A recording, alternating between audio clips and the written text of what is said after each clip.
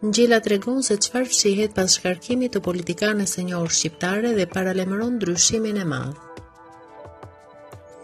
Dje është shkarkuar Vjosa Osmani nga posti i nënkryetares dhe antares së kryesisë së Lidhjes Demokratike të Kosovës. Për avokatin Spartak Ngjela, kur antivlera shoqërore shkarkon vlerën e vërtetë dhe patriotike nga postet drejtuese të shtetit, patriotit të vërtet i shtohet vlera deri në maksimumin historik të patriotizmit.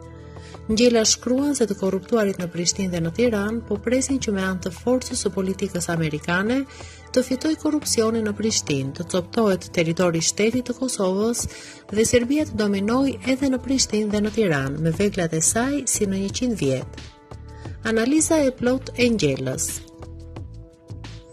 Tani e mora lajmin se në Prishtinë struktura e lartë e Lidhjes Demokratike të Kosovës ka shkarkuar Vjosa Osmanin, si nënkryetare të partisë dhe gjithashtu e ka shkarkuar dhe si antare të kryesisë së Lidhjes Demokratike.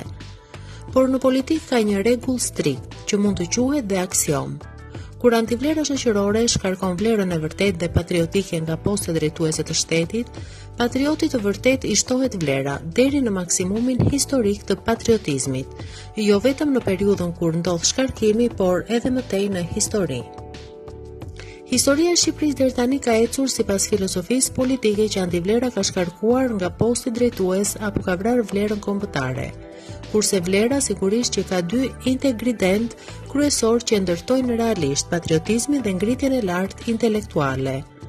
Por mungesa e këtyre në histori 200 vjeçare të botës shqiptare në Ballkanin Perëndimor është sëmundje gjatë e Shqipërisë, por që ndërkohë po konstatohet se është e njëjtë edhe në Kosovë, edhe pse tani është fakt historik që Kosova prej 100 vjetësh është epicendra e patriotizmit shqiptar.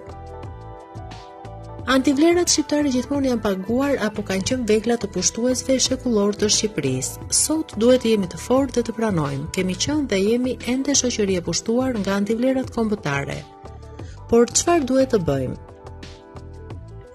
Duhet të vendoset moraliteti në drejtimin e Shqipërisë. Pikërisht këtu duhet të vinë nga reforma antikorrupsion në Tiranë. Nëse në Tiranë me procesin antikorrupsion që ka nisur, do të vendoset drejtësia nëpërmjet forcës së ligjit, edhe korrupsioni në shtetin e Kosovës do të falimentojë shumë shpejt. Lufta kundër korrupsionit në Tiranë dhe në Prishtinë është kushti themelor i prosperitetit shoqëror shqiptar. Korrupsioni shqiptar sot drejtohet nga Moskva dhe Beogradi.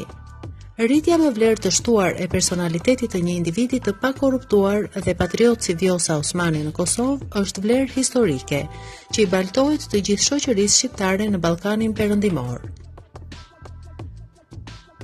Të korruptuarit në Prishtinë dhe në Tiranë po presin që me anë të forcës së politikës amerikane të fitojë korrupsionin në Prishtinë, të coptohet territori i shtetit të Kosovës dhe Serbia të dominojë edhe në Prishtinë dhe në Tiranë, me veglat e saj si në 100 vjet.